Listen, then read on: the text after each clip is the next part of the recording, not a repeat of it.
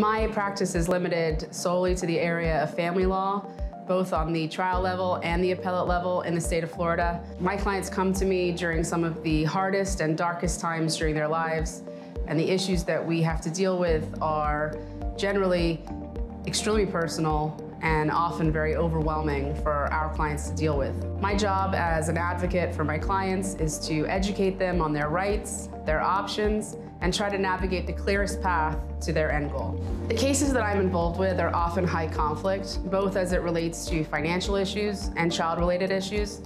I'm proud to work with such a passionate team that approaches every case with skill and dedication.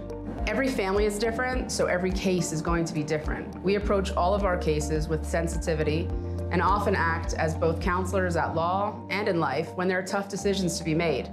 This is our client's life, their world, their child. They need to be in the driver's seat when these choices are being made.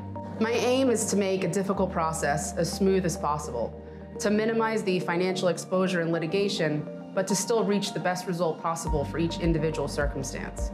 I think what sets me apart is my focused experience in this area of the law and the working relationships that I foster with my clients to get them through this process.